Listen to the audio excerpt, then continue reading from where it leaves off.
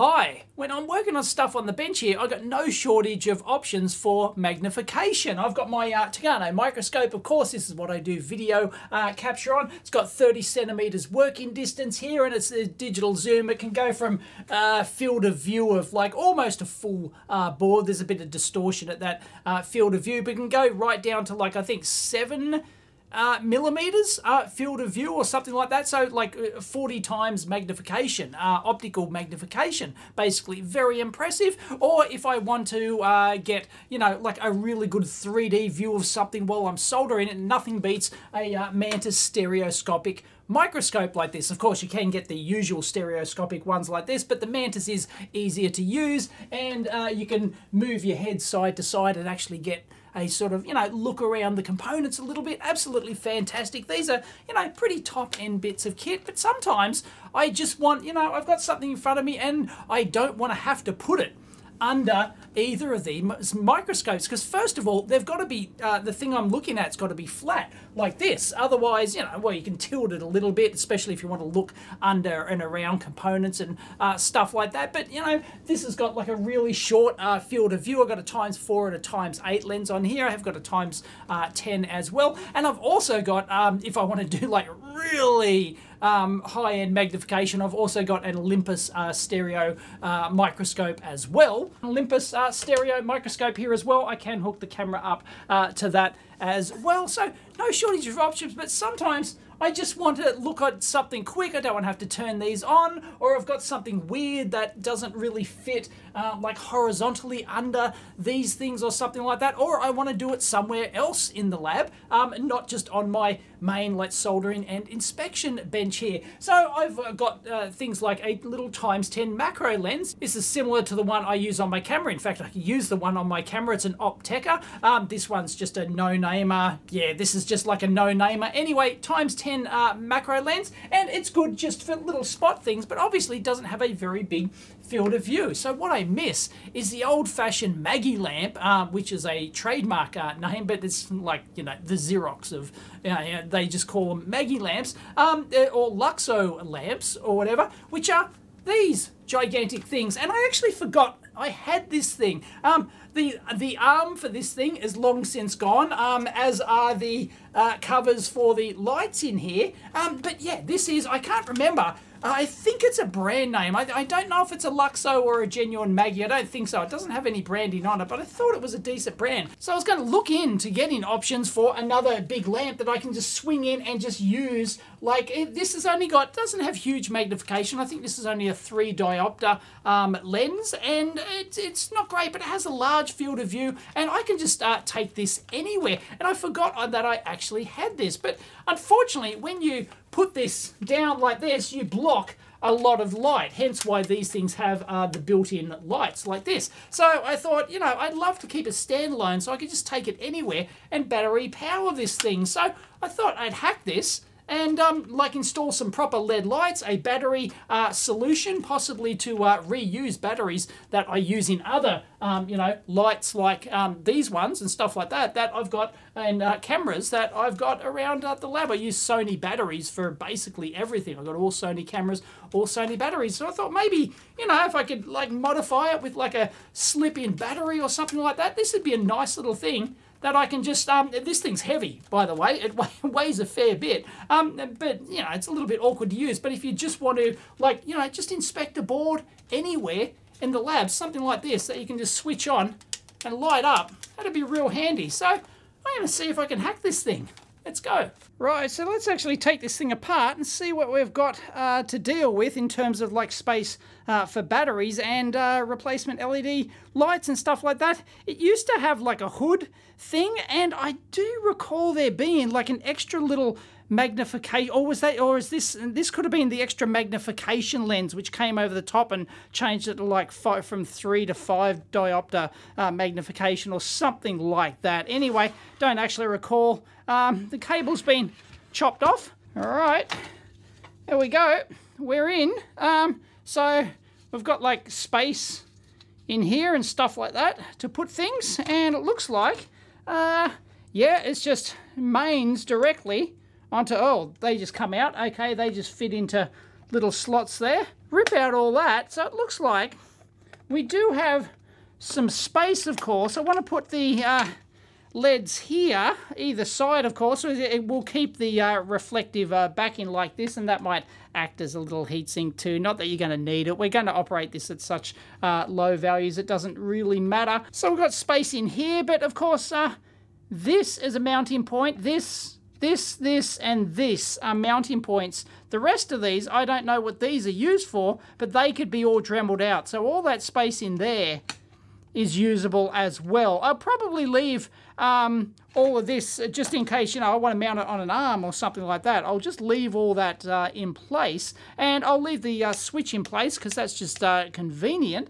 Now for the LED strips here, I'm going to reuse these because I've still got a few of these from my studio lights that I took apart. I reused these. I'll link it up here and down below if you haven't seen it. My do-it-yourself light box. And these are fantastic. These are actually high CRI, high color rendering index LEDs, and they're matched 5000 Kelvin for all my other studio lights here. So these are really high quality LEDs. So I'll link in the website where you can get these from, as these are UG LEDs, I think they are. And yeah, so I can just look. There you go, right? I don't want to like chop an extra one off just to fit it in there, so I'll leave that flapping around in the breeze, but I can just whack that down with some, you know, I could use thermal adhesive as just regular adhesive because, as I said, these are aluminium backed. It's going to be good enough. I don't think we're going to be operating these at their max brightness. I can't remember what that is anyway, and I'll only need like a single strip each side. I could fit like 2 strips either side, but I don't think there's that much need for that much light. I don't think it's really going to matter. But anyway, I might put them off to the side. If I do need more light, I can sort of like add the extra one there. But so what we need to do now is actually measure. I can't remember the voltage drop across these, so I have to measure that, and that will determine our battery solution that we can fit in here. Or that, you know, we could put anything on here. I could power it from a single AA if you want to, you know, put a step-up converter in there and drive for the LEDs and stuff. Right, so there it is. I got 100 milliamps constant current drive, and we're getting 5.3 volts there. So yeah, it's not going to work off like a single lithium ion or lithium polymer cell. So a dual cell like I've been using here. By the way, I couldn't rejuvenate these. I was shooting a video trying to rejuvenate these batteries from a previous video, but couldn't do it after like a week worth of putting constant voltage on here. Anyway, that's just an aside, so you probably won't ever see that video because it just didn't work. I run my do-it-yourself light box at 500 milliamps, so, you know, we could just increase that. 500 amps, no, 500 milliamps, there you go. 500 milliamps, it goes up to 6 volts. There, voltage drop. And unfortunately, if we just limit it to 5 volts, like if we wanted to power it from like a USB, you know, pack or something like that, yeah, they do come on, but yeah, nah, unfortunately. So we could change the string configuration because I think they're, what is it, 2 in series? Yeah, like we could take out every second one or something like that and replace it with a shorted jumper link. But if you wanted to power it from a 5-volt battery, if you had to, then that's okay. Then you can just run it at a higher current because you've got half the output, because you've got half the number of LEDs. But by the way, if you want to see the glass element in here, here it is. It is chunky. This whole thing weighs 1.4 kilos, by the way. But there it is. It does appear to be symmetrical. So you can see the magnification there. It's not a lot. The magnification doesn't look terrific on camera, but trust me, in real life, that's, you know, it's pretty good. It's good for like just stuff like PCB inspection and things like that. So anyway, that can go in either way. That's symmetrical, but it's just a big lens like that, and you've got the big nice wide surface area, so that just like holds itself in place with the plastic. Anyway, battery options we've got available. Like I said, like, you know, if you want to use like a USB pack like this, for example, we could possibly make a smaller one fit or something like that, but 5 volts 5 volts out isn't going to do the business, so there's just no point thinking about that. So what I was thinking about is, because I use Sony batteries for everything, like I use them for my studio lights that are next to me. I use them for the smaller lights I've got. I use them for my my photography camera, uses these ones as well. So I've got the FW50s here, and yeah, these are the smaller ones. So these are 7.2 volt. Okay, and so I could just, don't even need like a constant current drive for these things, because I don't need like absolutely no and consistent output from this. So I could just put a dropper resistor in series, just calculate that for whatever current I needed. And you don't care about like low battage cutoff and protection and stuff like that. I don't want to do anything fancy or custom. I just want to hack something. And these ones here are 7.2 volts as well, but a higher capacity. They're 2600 milliamp hours. These ones are only 1300 milliamp hours, but yeah, so I use these for all my lights and I use these for my cameras. So if I could just, you know, like have these and like just sort of like plug them in or something like that, then I can, you know, that'd be just really nice to be able to just like plug in a battery, like Dremel out like a hole or something, put the PCB in there, and then just put that through. That'd be really cool. Now, of course, you know, could do a custom solution using, you know, some pouch cells, lithium polymer pouch cells. This one's too big, obviously, but I've got, you know, smaller ones going down. And 1000 milliamp hour is plenty. Like if I'm doing inspections with something like this, I'm not even going to be doing, like, I'm not going to be spending hours under this thing. I'm going to be spending like minutes, maybe tens of minutes tops. So even if you run these at 500 milliamps, like constant current, which is that's really bright, like I use in my do-it-yourself light box using these strips, then, you know, you're still going to get like a couple of hours use out of it. So really, you know, something, even a small little 1000 milliamp capacity cell or a 1300 milliamp one like this, is going to do the business. Now, the problem is, these have got these stupid little pin interfaces, and these ones here are better because they've got like these larger pins on here, which you might think at first glance, aha, they're a standard 2mm banana sockets, but nah, they're not. Loosey-goosey. So, unbelievable. Why? Why did they design these with like a custom pin diameter? Unbelievable. Anyway, so I do have a bunch of chargers lying around, like older style ones, and I don't use these. I've got like better ones now to charge these up, and of course these two here are for the smaller type. So yeah, this is a dual one, and obviously like these don't fit, but maybe I could, you know, because these have the pin interface I need in there. So the good thing about this one is that slots in like that, okay, and it's not going to fall out. It actually, the actual plastic in there, inserts, actually holds it in quite well. So if I open that up and look at the PCB, and maybe like I could, but it's got to go vertical like that, right? So I've got to like hack it in some way like that. I don't really want to go in like that because, well, I could. That'd be coming out the top then. I'd have to cut a hole in the top, and that would have to sit in there, and the board's probably bigger than that, but we can have a look. But this one here, unfortunately, is pretty crap. It doesn't slide in, but I could actually cut out, I could Dremel out that plastic stopper at the bottom, and then I could slide it in, so I could have it in there like that, if I take the board out, and then just like slide it in. But unfortunately, this is really, like, this is not feel-o-vision, but there's not much force on that. It just falls out. So I don't think that's a very good solution. I actually prefer the bigger one like this, because weight's not really an issue. As I said, it already weighs 1.4 kilos. That almost slots perfectly in there, actually. Whoa, look at that. Look at that. Look at that. That's begging for it. Almost, isn't it? But then again, I've got to have the lead strip in there. So, So, but, you know, it can do here. I could Dremel out something here, perhaps, and slide that in. Now, the good thing about this is that this is a cheap-ass charger I've got. These are nice little pogo pins in there. And when you shove this in like this, not only does it go in like that, but there's a little bumpy bit there, but, you know, you push that in, and that's pretty solid, right? That doesn't come out. That makes good contact. I really like that. Whoa, you know, let's open this up and have a look. Unfortunately, this one seems to be ultrasonically welded, so I might have to Dremel that apart. This one had screws on the bottom, so, yeah, you know, look, There you go, that plugs into there. So, could potentially shave off that if you wanted to, right? Just Dremel out that part of the board, because that's not, that contact part, because that's not used. I mean, if I've got it like that, then there's nothing wrong with, like, plugging a battery in the top like that. I can Dremel these bloody things off. I don't need these. That's all right. It doesn't protrude that much. It wouldn't be too annoying. It'd go in, so it'd stick out a little bit, but it wouldn't be that bad. That's doable. I know it's a bit ugly. It's not as nice as like sticking it in the side or having like an internal battery solution. Like an internal battery solution to me just kind of sucks. I don't want yet another thing that'll eventually fail because I forgot to charge it or some other crap. You know, it's nice if I use these batteries all the time externally. So it'd be nice if I could just like have yet another thing that I power with these same batteries that I've standardized on.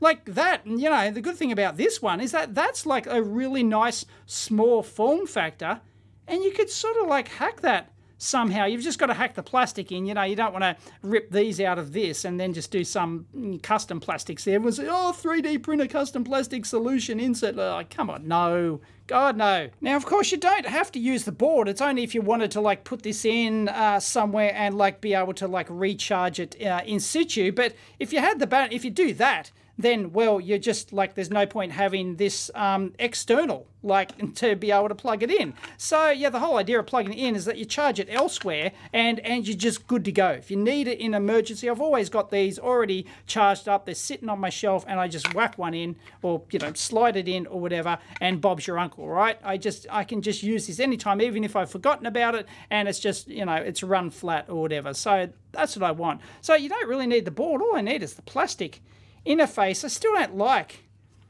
like this. It's just, it's so dicky. So yeah, I'm erring towards Dremeling out that and having the battery just go in the top. And that other one is a bit dicky. I actually do like this plastic one, that it sort of like snaps in place and it really holds it in quite well. So if I ditch that board, like completely and just have the contacts, like I just Dremel straight across it or whatever, make it fit and keep as much of the plastic as possible, then I could just like push that in like that. So what we're looking at here is, yeah, there. See? Could sit in that part there. I think that's probably the best solution given what I've got. I just realised that they screwed into the bottom, so take out those. So all I've got to do is Dremel a thing in the top there to insert the battery in, and I reckon Bob's your uncle. Alright, I'm getting a bit medieval on its ass now. I'm just cutting the board away, and I'm going to cut it down here. I'm not going to Dremel it because then you'll just get fiberglass dust everywhere. So yeah, better to cut this thing. So, because I only want access to the two terminals there. And I do want to keep the solder joints. I tried to like desolder it, but then the pins, they'll probably just fall out. So I want to keep the PCB in place, I think. I'll just cut it. Yes, I am wearing a N95 mask. This is kind of fun, actually.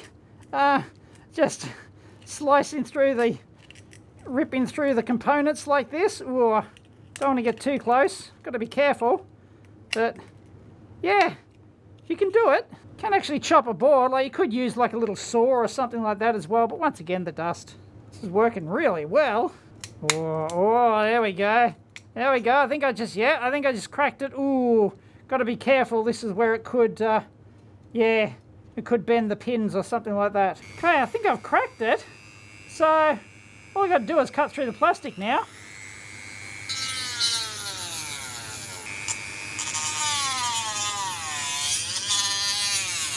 Will this just come apart? Oh, look at that. You know, like a biscuit. It comes apart. I've actually got two separate halves of that now, complete with capacitor, bonus smoothing cap there, no wuckers. They can pull out on their own, so yeah, I think I'm going to have to gunk up a bunch of epoxy under there just to make sure that the pins never come out. Hey, check it out. Not bad, huh? Look at that. Just epoxy all that in there, just gunk it all in, and they never cut out on the top. Then I can, of course, have the wires. I've got to put the wires on first because they've got to attach to the bottom. And wiggle, wiggle, wiggle, yeah. And posts are gonski. And this is where I've got to eyeball it a bit, but she'll be right. I think I accidentally overshot it already. It's easy to make the thing move. Yeah, but she'll be right. Hope that's going to be close enough. Got to tidy it up a bit. Gotta say, that's eyeballed pretty well. I haven't put it together yet. Alright, I've epoxied in this. I've hooked up some wires to the terminals, made sure they weren't shorted, of course. Dremeled out a match-in, and you cut it out with a knife as well. A little port on top for the battery. It should line up. And then I've kept the original switch here, and I've simply taken the positive and negative. There's no protection, there's no adjustability, there's no nothing. This is just a quick and dirty hack. So I use the existing switch, and then that just drives then two separate drives via two dropper resistors here. So what value dropper resistor do we need? Well, at a nominal 7.2 volt battery voltage, it could be, you know, 7 to 8 volts or something like that, but, you know, nominally 7.2. Let's run with that. I measured the lead drop at, I decided maybe 250 milliamps, half the brightness of my do-it-yourself photography box. So yeah, that should probably work. You know, I can adjust it later, but it's like, I just want some light. So what voltage are we going to have across our series dropper resistor? Well, it's the battery voltage 7.2 minus the lead string voltage 5.6. So 1.6 volts drop. We can work out what series dropper at 250 milliamps. So Ohm's law, 1.6 volts divided by 250 milliamps, 6.4 ohms. I've chosen a 6.8 ohm resistor. It's the nearest E12 value, but what wattage do we need? Well, I squared R, 250 milliamps squared, times 6.4 ohms, a quarter watt. I've used a couple of watt resistor in there, like 3 watt resistor, so yep, she'll be right, no worries. So I'm going to carefully put this together. I could do my cable routing a bit better and stuff like that. Oh, and I've glued down the 2 strips. I decided to put them on the outside so that like there's a greater light angle. So we'll see how that goes. Look, I just don't know. I probably should have like trialed this before I put some more effort into it in terms of brightness and stuff like that. Unfortunately, I have lost the covers, so I could like cut out a piece of diffuser material or something like that. But yeah, we'll see how it goes. So okay, I'll just make sure my terminals aren't shorted because that could ruin your day. And there you go. We've got 6.9 ohms, 6.9 ohms, no wuckers. And our ground comes through, no problem whatsoever. So that should be good to go. All right, let's assemble. Could have done my cable management a bit better, but this is just a quick hack. We just want to, oh, lens, that helps. Okay, there we go. Give that a rubber dub later. Just want to try it now. So let's flip it over. And before I put the screws in, I'll just test that she lights up, shall we? So, I'm gonna put my battery in. Will that, it fits? Is it gonna clip? Yay! Oh, there we go. Ta-da! There you go. It lights, it works. Oh, what a Bobby Dazzler. In fact, I'll turn my studio lights off so you can get an idea of, this is what I wanted. The pattern converges when you're at operational distance like that. There is a bit of a crossover like pattern effect on there, but I think that could be pretty good. Yeah, nice. Like I bought one. Okay, that is now fully together, and that actually feels pretty good to hold. Like I said, it is actually quite heavy, like 1.4 kilos, a little bit more now with the battery, but oh well, no, we took out the fluoro tubes and the metal holding that. But look, I can make that come on. Yeah, I could probably use one of the existing holes for like a low battery indicator, like battery good, low battery, something like that. But for a simple hack like this, the patterns seem to be overlapping fairly decently. I mean, to my eye, I can't really see any hot spots in the pattern. actually I can see an overexposed hotspot on the camera, but that's not actually, that's just the reflection off the mat, but that's pretty good. Right, let's put a PCB under there. Now this is what I actually want it for, and this handle's convenient too. I can just pick it up like that. This is, oh geez, oh that's nice. You're not seeing this, but yeah, this is what I want, right? Just something that I can give me a nice wide field view of a board like this, and to do it anywhere in the lab. Like I don't have to take it over to my inspection bench to actually do it, and you can do things you know, anything that's vertically you need to like see inside or something like that. Yeah, this is great. Like, it's not high magnification. Okay, this is what it looks like. Okay, so there's the board, and we bring our magnification up. As you can see, it's not a huge magnification. I think it looks better in real life than it's looking in on my camcorder screen, but that's what's good about these things. The light is perfect. The light is, wow, great. Yeah, I don't think I'll need any more than that. That's pretty good. So I'm very impressed by the light pattern of it, and it gets a bit distorted, you know, if you bring it too far back. But of course, you know, your lens can only do so much, but all you want is like a couple of times magnification. As I said, this is like a 3 diopter jobby, I think. And yeah, it works really well. So we take that away. There you go. Boom. Wow. That's a winner chicken dinner. I'm pretty impressed with that hack. That didn't take me long at all. That's great. So, yeah, if you like that, please give it a big thumbs up. And yeah, I might add, I could put like a little indicator jobby on there. I could maybe hack an old microcurrent board which has a battery threshold, like a low battery threshold thing, so I can have good lead and, you know, low battery warning and stuff like that. But yeah, the good thing is I can just use my existing batteries, and that just snaps in there brilliantly. I can feel that snap right in place. That is absolutely perfect, and it doesn't obstruct my field of view at all, and it uses my existing batteries. Oh, yeah, that is great. That's a winner chicken dinner. So yeah, hope you enjoyed that. Catch you next time.